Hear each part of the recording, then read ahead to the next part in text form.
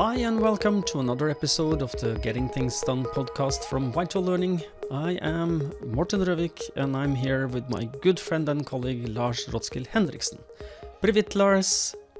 Привет, Morten. Good to see you as always, and it's always good to be with our viewers and listeners out there. We always start off the episodes with a quick reminder of the purpose of this podcast, which is to help you learn GTD or become even better GTDers. So we hope that today's episode supports you in that. If you are new to GTD, we always recommend you go back and listen to the first episodes 1 through 6, to get an introduction to the basics of getting things done. Today's episode number is number 98, slowly approaching the 100 number. And today's episode is our annual GTD Tools Check-in.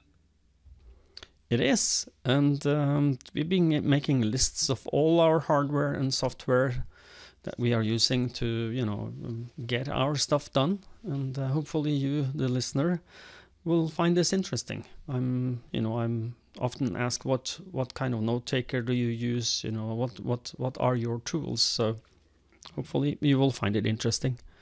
I don't know. Should we start with software or hardware? I think we usually start off with hardware. At least that's where I started off. Hopefully this will be interesting and inspiring for people.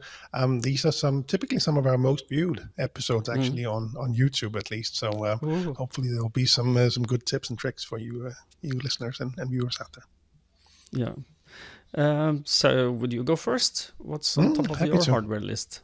Yeah, well, it's as I went through, I realized I really should be investing in Apple stock, because it really would make sense at this point.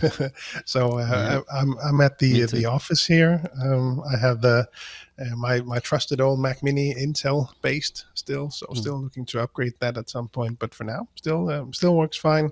At the home office, we have the M1. Mac Mini. I can clearly see a difference between these two, so I'm looking forward to upgrading this. But time will tell when that happens, at what kind of what M number we will be at that point. But yeah, that'll be nice to upgrade that as well. Otherwise, when I'm on the go, it's typically the iPad Pro, still using that. Working more and more with it, and becoming more and more friends with it, especially with the most recent iOS updates. It's now working very well. For example, being on the go, the integration between Apple Mail and reminders, for example, which is something that I rely heavily on in my system, that works just fine, drag and drop things. And it just works well for me too, that tactile way of working with it. So more and more happy with that, but obviously still has the limitations of being iOS only. So whenever we do, for example, seminars in Crucial Conversations for Mastering Dialogue, Crucial Conversation for Accountability, which I was just certified in now a month or two ago, whenever we do that, we have custom software running on Mac OS, so we need the full version. So that's when I had the MacBook Air, I think M1 or M2, forget which one it is, but definitely a very nice machine to work on. Other than that, I think it's I'm still on the iPhone, the one from last year, 14, is it? Or was that the one that just came? I don't know.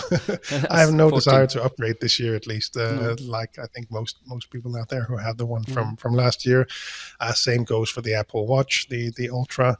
Still very happy with that. So also no desire to upgrade. And scattered across home and office, some HomePod minis as home hubs, and for music, and just the occasional conversation with Siri. Slowly improving, but still also, I don't know if it's the Danish language version or just Siri in general. Still room for improvement there, but we still use it. Yeah, I think that's almost all the hardware. Other than that, here at the office, I have the Elgato key light, which I'm still very, very happy with, very stable. And the camera running is the Canon EOS DSLR. I don't know which specific version it is. I'm still very happy with that one.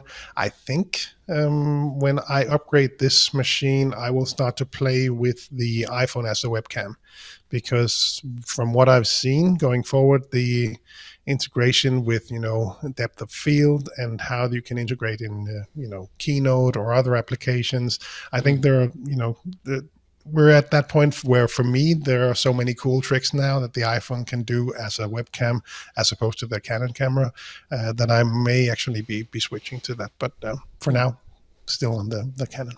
I think that's about it on my end. What about you? Well, to start where you left off with webcam, I'm using an Elgato Facecam 4K, I think it is called. It's the 4K version, which I'm downscaling a little. I can zoom and move where I am, depending if I'm sitting or standing. We both have standing desks where we can sit and stand, and then and that's really good. You can create then scenes. So if I want to show you something that's below where you can see now, I can show you that, like I can show you a thing. Yeah. And I like that, and there's good software following this. And I think the camera is decent. It's could be. We have tweaked the colors a little for this video, but it's okay. For my main computer here at the office, it's Mac Mini M2, which I'm super happy with. Yes, I know you will be jealous, or maybe envious, but and it is, I'm very normally when I have a Mac, because I've been having Macs for forever, I think. They last between 5 and 7-ish years for me, so this is an upgrade. I will have this machine for a long time. So I then opted in to have a lot of memory and a big hard drive. So it's not the cheapest Mac Mini M2, but it's a good one. And I have a 27-inch LG monitor, which is big enough for me. I'm using. For those of you who are familiar with Macs, that you have the possibility to do spaces, I think they are called, where you can then just create as many screens you want and then swipe through them with a 3-finger swipe. You can change to see another screen and then have a set of applications there. Like I have now the Ecamm software that we're using to record this is on its own space. My communication is on another space, so I kind of compartmentalize them.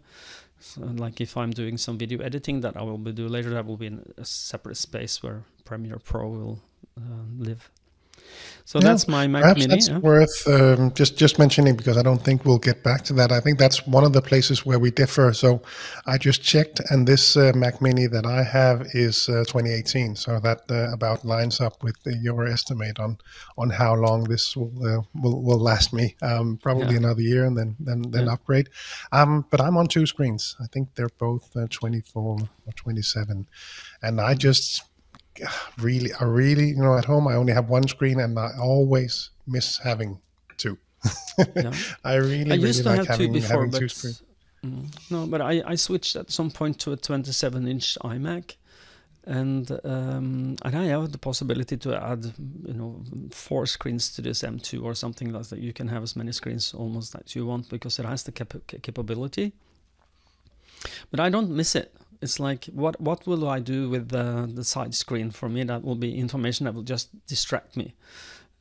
So I'm more into spaces. Well, that means that I can send you my old Mac Mini, right? Because you don't need them.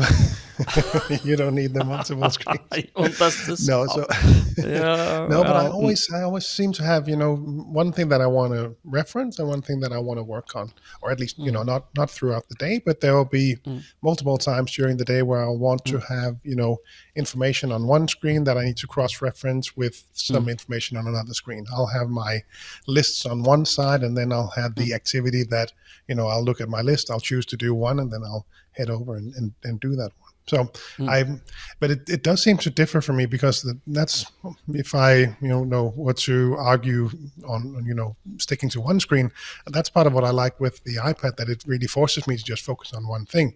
So I can argue both ways, but definitely when I'm at the office here, I want to look at the CRM system, and then I want to head on over to the mail system and send an email. So I'll like having both of them on at the same time. Yeah. Sorry. Well, back to your. That's okay. That's okay. No, one of the things that I try to find the name of this app that I'm using to set what we call trackpad actions for my computer, and I use something called Swish. It's part of the setup suite of programs, so that might be something our listener would like to look into. And I use something called let me see if I can find this. It's in the tab bar. Yes, it's called Yoink. YOINK.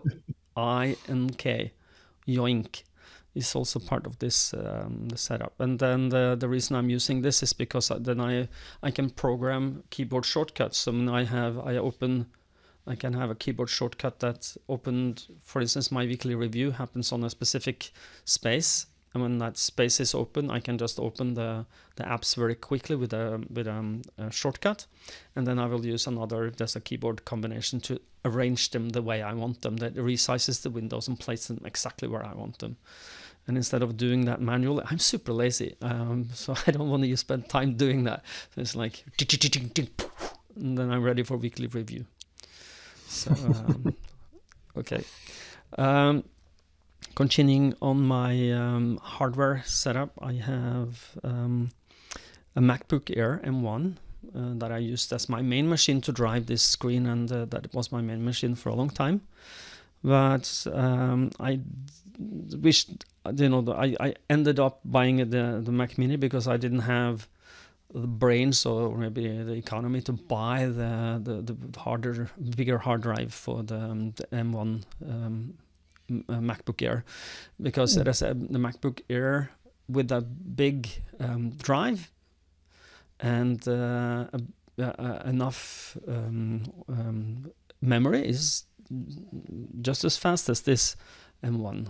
Mac Mini, and it is. And I'm super happy with the Mac Mini. Even the M1 is a good buy. I would buy it today if I wanted to buy a new Mac. I would opt for a little more memory and a bigger hard drive, but it's a super machine.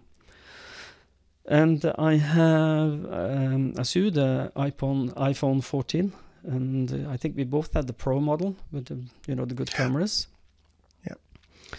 And I'm using that to take professional photos when I'm doing doing something like I do recording with I have a setup with a teleprompter, a small teleprompter that uses the iPhone as the camera, and an older Android phone I have for give the prompter, and that works really well. And it's been many of the videos we made last year for promotion and for the mini series where we the free mini series course that we gave people before.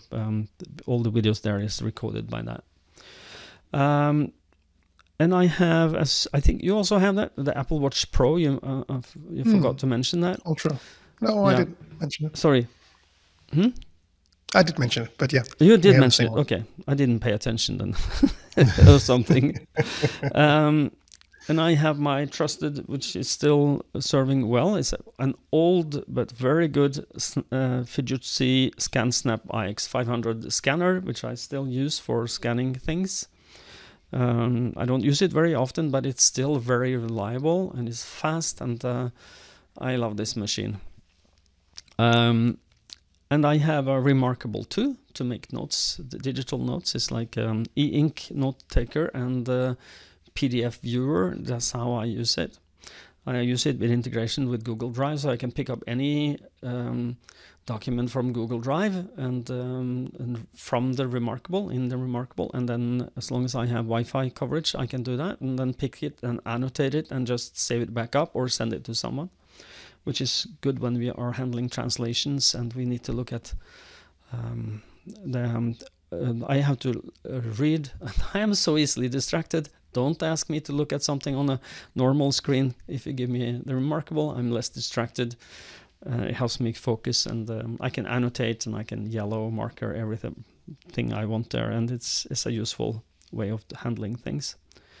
And last but not least, I have my trusted Ember mug for keeping my coffee hot. This is a Bluetooth connected coffee mug, which has a stand that charges it, and it has a battery in the bottom that keeps the coffee warm. And I've been really irritated for a long time that my coffee got cold, and I have to just pour it out and get never. Now it's always for 1.5 hours it will keep my coffee warm. So for all the things you didn't know you needed, Ember EMBER mug. I think I have the version 2 or something. I don't know, but it is good. You can clearly tell that this really is more Morten's episode than mine. Mine is very simple and basic, straightforward. I think there's nothing, all the cool software and tips. I try to stay sort of very basic and, simple, straightforward. I don't know what the right word would be. Morten has all the cool tech and gear and tips and tricks. Always fun to see. Yeah, I don't know if I don't know if I'm going to say this, but I have just had a friend. It sounds like you're going to say it. Yeah, then friends over a couple of weekends ago, where we had I dubbed it the nerd out party, where everybody, there's a bunch of beautiful nerds that I know, and they brought all their tech and gear and gadgets and it was a tech fest. It was really cool. We ate good food. We drank good drinks and enjoyed our techs. And show and tell. That was really. It was, and we will do it again. So, and I will try and involve you in this, Lars, so you have some excuse for buying some new tech if you need that. Yeah, sounds expensive. Yeah, it probably was, but it is a lot of cool tech I've never seen before. Like you attach something to a physical object. Well, I think we both have seen this before. We saw it in 2019 when Ove Kenneth Nilsen, aka Ashe, Norwegian musician, who played his bicycle. It means he attached this, and you can then assign different sounds to the different parts of the bicycle when you hit it with your fingers or something. You will understand. It gives a sound, and you can play it like a rhythmical instrument. So he played a bottle of gin.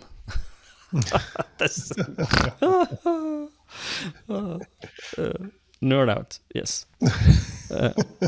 Very specific use case, I think. Not a lot of people who are looking to play a bottle of gin, but if you need to, now you know how to.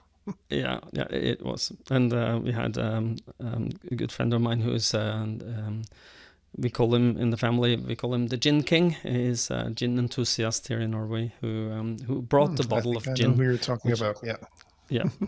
So he bought a very specific brand of gin that's very rare, and he played that bottle of gin, and he then made a video of that and sent it to the producer of the gin. So I don't know what the result has been. Probably he will get a free bottle or something. I don't know.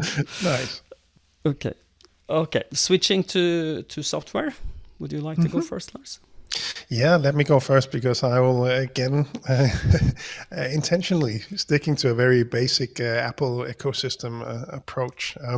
So I am still on Apple reminders. I know a number of people were curious to see whether I would actually stick to this coming from Todoist. Would I be able to actually leave the Todoist platform behind? But that's working very well for me. So especially for capturing, if we take the take that approach, then certainly reminders is the key place where I capture things.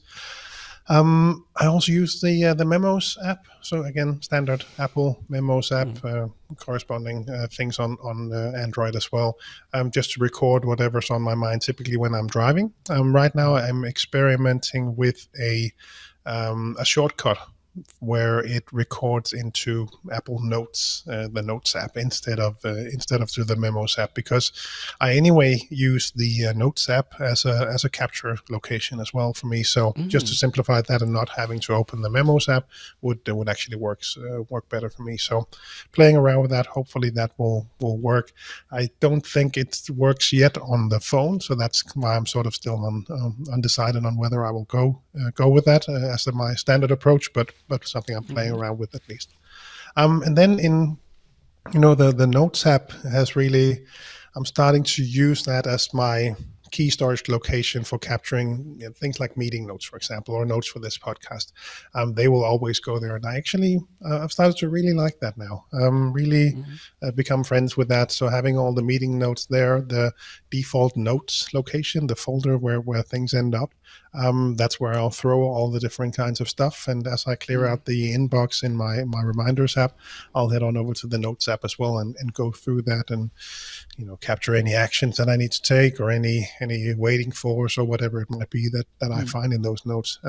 So I'm really liking that. Actually, it's been very, very a good addition to my system. Something that I sort of a bit more complex capture tool than in the digital space than reminders would offer me. Then I'm sure I can hear our listener asking, why don't you use Siri and capture straight into reminders? Well, for me in meetings, it would be a bit tricky to talk to Siri. No, it'll be so. I had a reminder, but you said for capturing on the go, you still use the Memo app or the recording app on your watch, and exactly. But why don't you use that into reminders? Is the question. Yeah, so when it's meetings, for example, so I'm looking at a sales meeting now that I had earlier last month. So as I was preparing for that meeting, I was reading about the organization. I had my own notes that I wanted to share with them. I had an agenda that I wanted to walk through with them to share different ideas on how we could certify a trainer with their company, or whether I would come and deliver something, whatever would work best for them. So that was my agenda. Then I had notes from the actual meeting, some of the things that she shared that were critical for them, requirements for how we would deliver the seminar if we were to move ahead with that. Yeah. So things like that were just captured there, and I like having them separately. It's not strictly like a capture on the go, but it's more like capture ideas around the subject or a meeting, and support material for the meeting from a GTD perspective. And then I'll capture. There was we talked about perhaps they wanted to do a questionnaire, so have a sort of a snapshot before and after. I said, well, I know someone in Norway who made a really nice one. Let me share that with you. So that's one of the actions here, and there were some other actions to share the course information and things like that. So that'll be in my just the one called Notes in the Notes app. And then I'll just put everything in there and walk through that and grab those actions, less than 2 minutes, do them right away, longer, get them into the CRM system, or get them onto the list depending on what it was. So that's working. That's probably the most recent change to my system, and I'm actually really, really enjoying that there's a lot of flexibility in using the notes there. So really, really happy with that. And then I have my good old-fashioned paper next to me.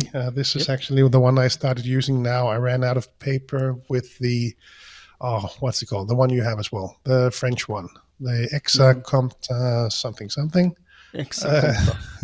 that we got.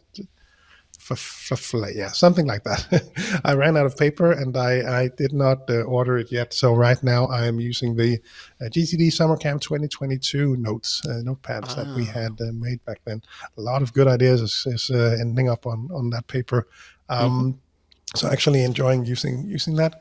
And then it goes into my new in tray since last year. I think I've had it for about 6 months, but we both have it now here at the office. It's from Muji, Muji. Has this wooden 2-layer in tray, really nice. Yeah, it's just it looks good. It's nice to have fancy tools for something like this. So really pleased with that one. Yeah, don't underestimate the attraction of the things you will use. If you like Yeah, it, you exactly. will No, and I probably just like use it it looks more. good. It's very sturdy. It's yeah. No, it's I'm very happy with it.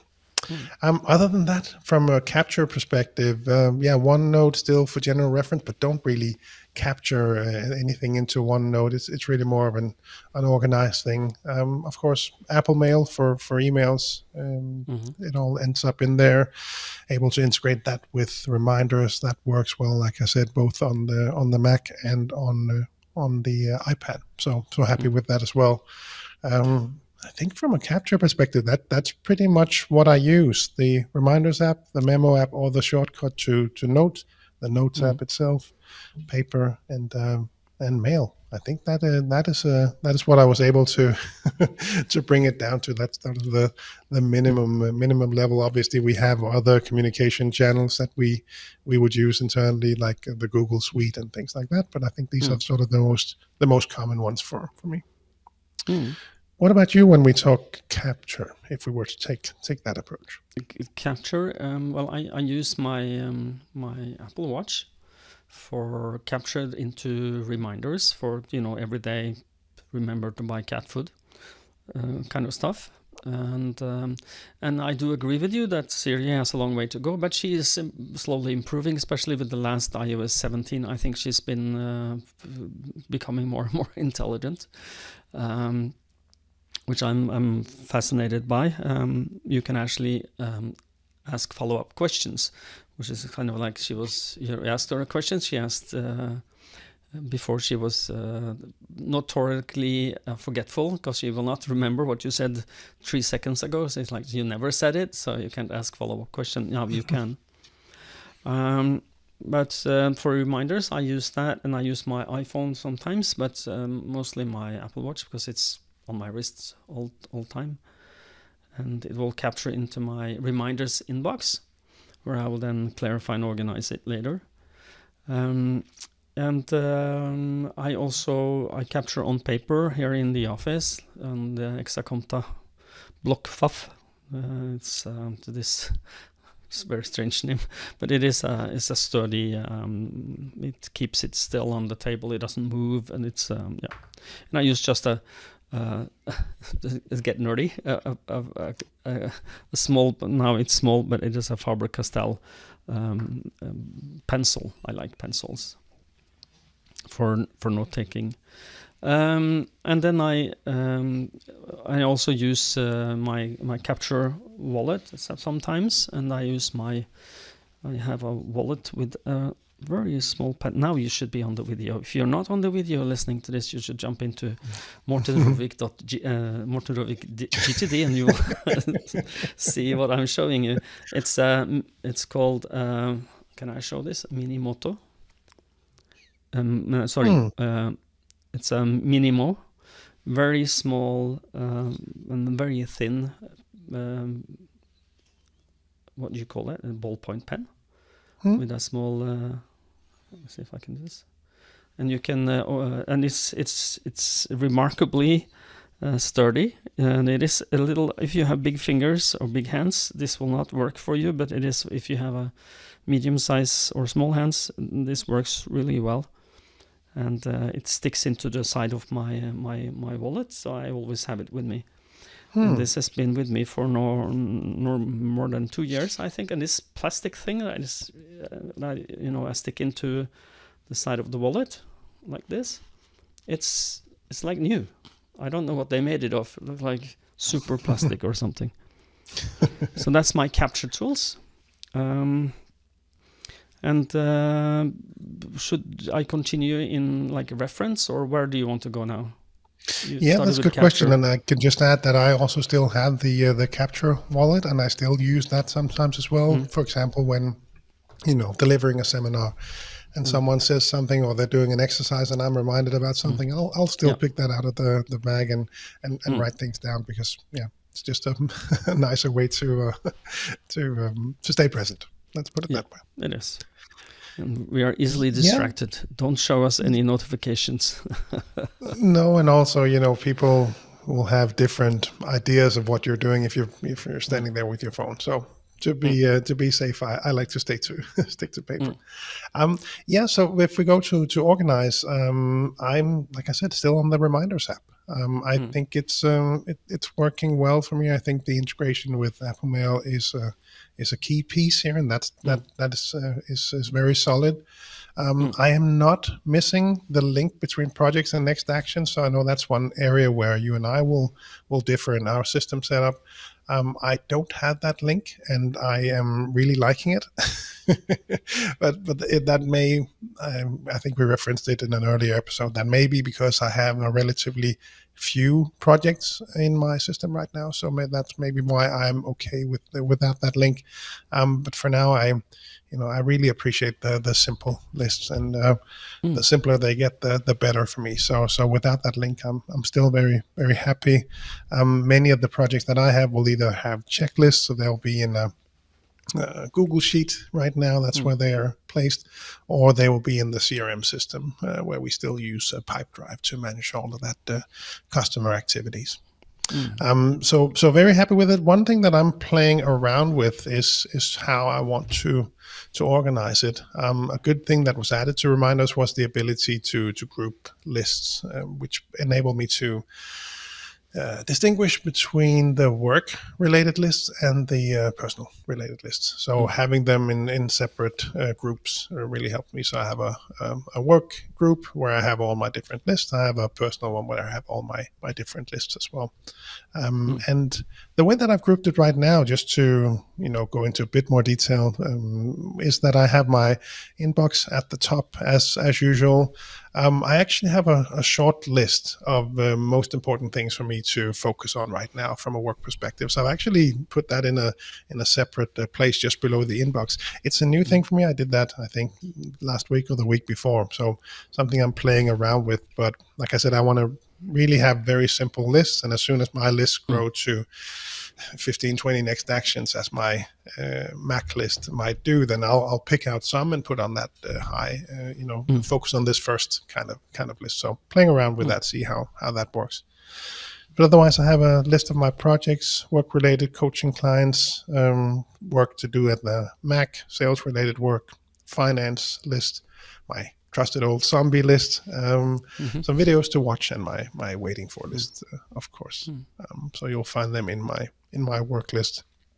Then I have my personal stuff, personal projects. I have split my stuff I need to do at home into one list, and then the hobby things. I'm really trying to focus more on hobbies and becoming better at and spending time on my hobbies again, which I have sort mm. of fallen off. So they have a separate list, because for me it annoyed me that I had this fun hobby thing to do next to cleaning the drains or the Yeah. whatever things in the kitchen.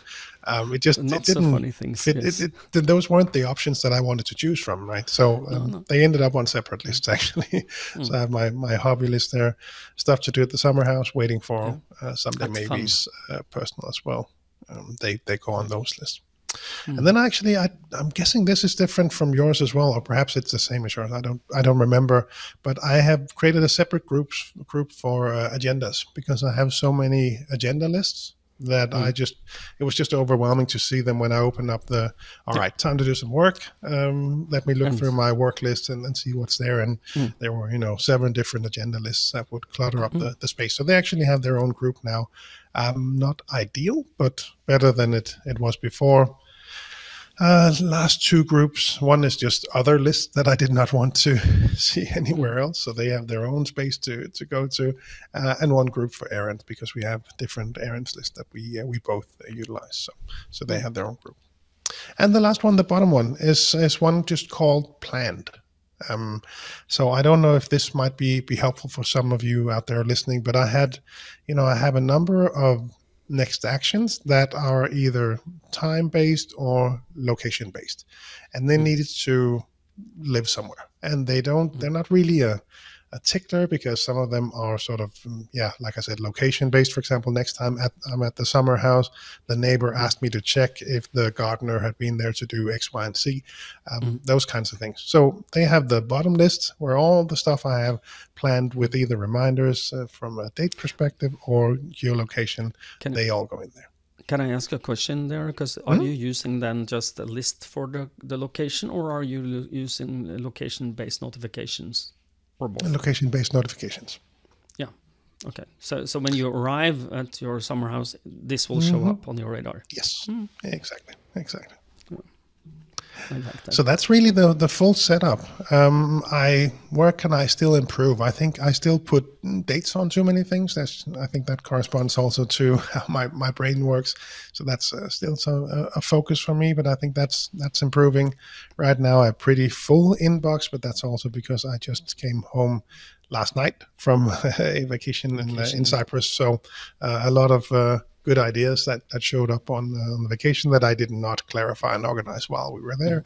That's part of today's activities. Nothing in notes, mails. I did the emergency scanning and organizing on the vacation. So I have a number of mails that I need to get to. But otherwise, I think this works very well for me. They're happy with the list, happy with the setup. I think this is probably the best setup for me. And lastly, I don't think we covered it, the calendar. I use mostly the built-in Apple calendar. When I need more detail, I need to view your calendar, I need to schedule meetings, I'll head on over to the Google version on the website. But other than that, I think that's about it. But perhaps I'll be reminded when you go through your list of other stuff that I still use. You can append at the end. Yes. Something. No, I am as you using Apple reminders, and I think our setup is more or less not identical, but it has resembles each other's. I also use groups for group lists together and to be able to hide them.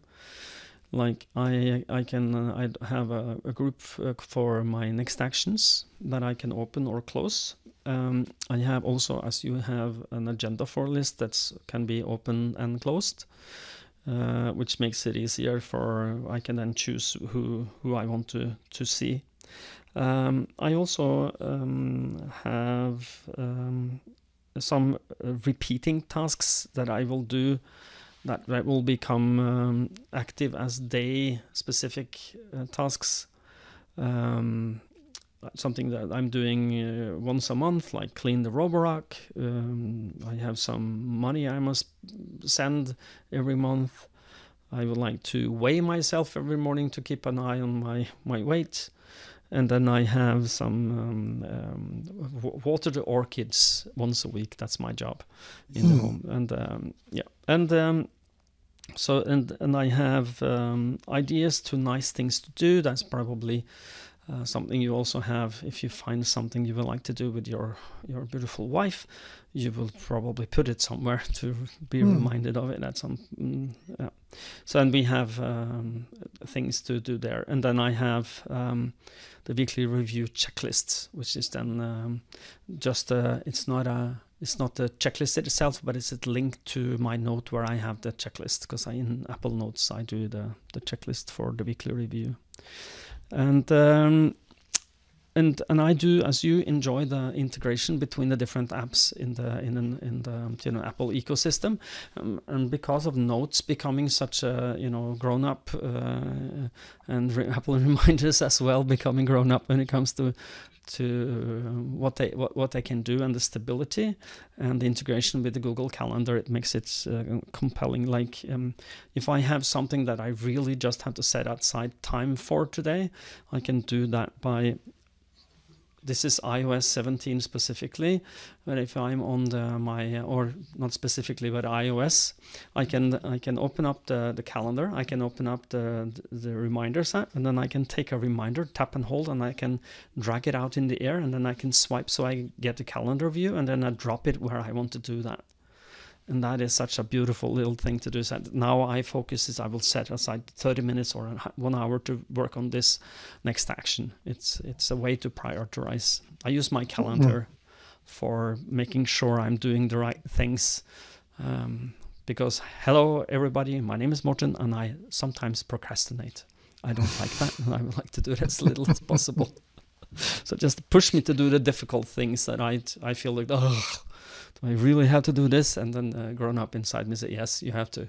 So, and I use, as you, Apple Notes, but for me, the Apple Notes is the landing place for what I call active notes. Notes that I'm working on, where I have some project I would like to, it's my project reference material, like action support and project support.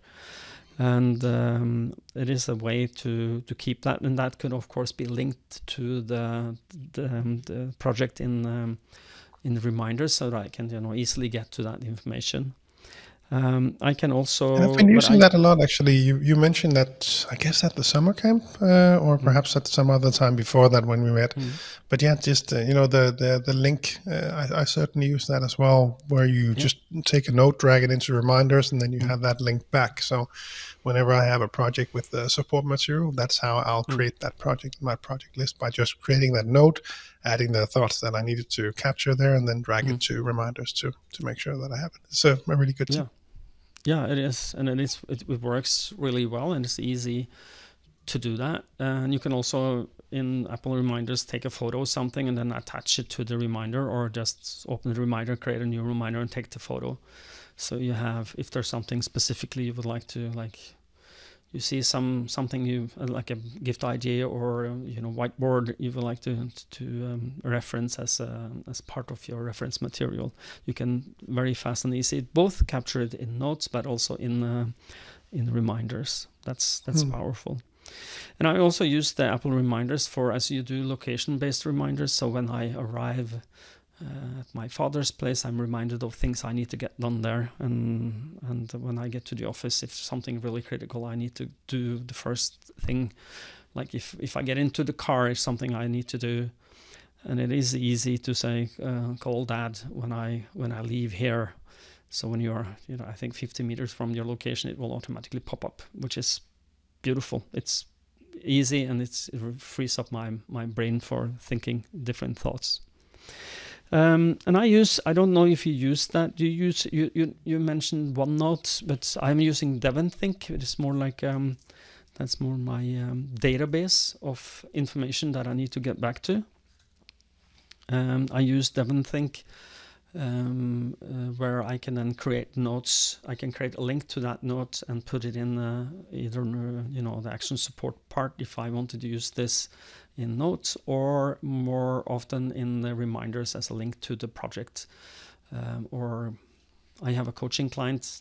My coaching client has a folder in that database where all the notes I take resides. My remarkable notes also ends up there when the client, when we finish the client's the active coaching, and it is a trusted place for me to, and it syncs to my my MacBook Air, so I can have it with me if I need that.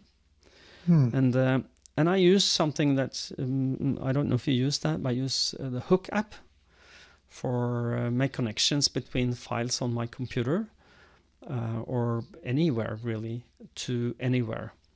Have you used Hook, Lars? Nope. No. I looked at it first one time and I said, I don't understand this. And then I gave it a second try and I don't understand this. And then I took the time to see the videos. Well, I think you've mentioned it in the previous 2 years, so perhaps now I will get it. So yeah, it took me quite a while to understand why on earth do I need this. But imagine that you are in somewhere, you don't have to even know where it is, but you have a file on your computer or in the cloud, and then you can just make you have a shortcut. I think mine is Control H. I can't even remember seeing my fingers, but if I do Control H, it will create it comes up a little window with that name of that file or the folder. And then I can say Command C to copy that location and then paste it anywhere. And it will be a direct connection to that link, to that file or folder. And then I can connect several files. So I can have, for instance, I have 3 files in one folder relating to a project, and then I have another, it can be a web link or anything really that you can create a link to, and then just combine them into one. So if I open one and I go the shortcut for hook, it will show you all the other files that's connected to that. So you can use it to connect to a plethora of different sources into one link that you can keep in your for me in reminders. And that works really well. But it took some time for me to understand how I'm going to do that. Yeah, still didn't get me. Next year, maybe. Okay. And I mentioned on the Mac as a productivity tool is one of the things I've always been super frustrated with is how the Finder works. Because if you have to move a file, let's say you find a file and you have to drag it into email, you have to attach it to an email, but the email is somewhere else, and then it disappears behind the window and everything is lost. I don't know if you have that frustrations, but this and I gave you the wrong name before for the window layout tool that I use. It's called Moom. M-O-O-M, Moom, and it's part of the setup suite of apps that I'm subscribing to. So, but the file I'm going to talk about now is called Yoink. I remember that, Y-O-I-N-K, Yoink. And what it does is just any file you have anywhere on your computer, and just click on it and drag it a few, just a little short space outside where it is. Then the Yoink window shows up close to where you have this, and you can just drop it there. It's just a small square with a symbol in it, and you drop it, and then that moves it to the side of the page, of your screen, and it's hovering over all or other screens. So when you find where you want to drop that, like say inside an email or another folder, or if you want to upload to the web, you can just then drag from the Yoink little window and wherever you want it to go. And just simple as that. Sounds useful. That is very useful. And I have one more app I wanted to share with our listeners. It's called Clean Shot. Also part of the setup. It sounds like now I'm promoting setup, but it is a good suite of programs. If it's like an app store, you make a subscription for setup, and then you have access to all the programs in that, like iStat menus. I use that all the time. A lot of other different apps as well. But the Clean Shot is an alternative to screenshots. The screenshot shortcut that you have on the Mac to create a screenshot, you can then just disable that and enable a Clean Shot instead. And it's a more versatile, more interesting way of doing it. It's and it becomes, as I said with Yoink, you have a little window that when you take the screenshot, it lives on the side. It's not saved to the desktop, which is my main concern with the built-in screenshot tool from Apple. Is that where did that go? Well, it's on. Then you have to do the 5-finger or 4-finger spread, and then you get to the desktop, and then go back, and then it's a lot easier, faster. I like that. I actually used to struggle with that one as well, but learned that if you just add control into that mix, so it does require that you remember one more, but then just it's copied to the clipboard, so it never creates those files. So that's what I use all the time. Shift Command Control 3 to make a full screen screenshot, and Shift Control Command 4 to make just to the clipboard, a smaller version of it. So that's for those of you who don't have that app. Exactly. What the Clean Shot can do as well is to do what we call a scrolling capture. So if you're on a web page, you can then start capturing that web page, and you can scroll, and it will take the whole page in one go. Do you understand? So the result will build the full page, even though you can't see that on your Mac. Ooh. And it has you can also record your screen, so you can record screen and use that as a camera if you want. So I could use that now as a camera here instead, and I can show my screen, and I can be as a little window on the side, square, or it has a lot of extra functionality. And it has what I call the capture history, where I can go back and look at everything that I captured. And get back to it if I need to. So that's a clean shot. I think that was what I wanted to mention. I think we have very close to an episode. We are at 50 minutes soon. So, whoops. No, but it always, there's a lot to mention. We use a lot of tools. Want to share some tips. Want to spend a bit of time going into the details of the list or whatever it might be. I think for me, one more thing to add: text expander. I think you just use text expander. I still use the one called A-text. Works well for me. Also some shortcuts that I use, for example, for stopping and starting meetings. So I'll hit that, and it'll send me to do not disturb mode, and it'll turn on the switch, which turns on the key light, which turns on the camera, things like that. So that stops the music from playing at the office, things like that. Love it. I like that one. I don't have many, but that one I really like. So definitely, play around with those shortcuts. It can certainly make your life easier. Yeah, and I was just reminded of another app. I have to mention that. It's sorry guys, but it is a really cool one. It's a Norwegian actually who develops this. It's called Dato, Dato in Norwegian, which means date, and it has the possibility to live in your what do you call that taskbar? The top bar. What do you call that again? Yeah, the top right. Yeah. Yeah. The taskbar, I think it is called taskbar, but at least on the top bar of where you can replace it, where it becomes you take away your date and time symbol, and it will take over that place.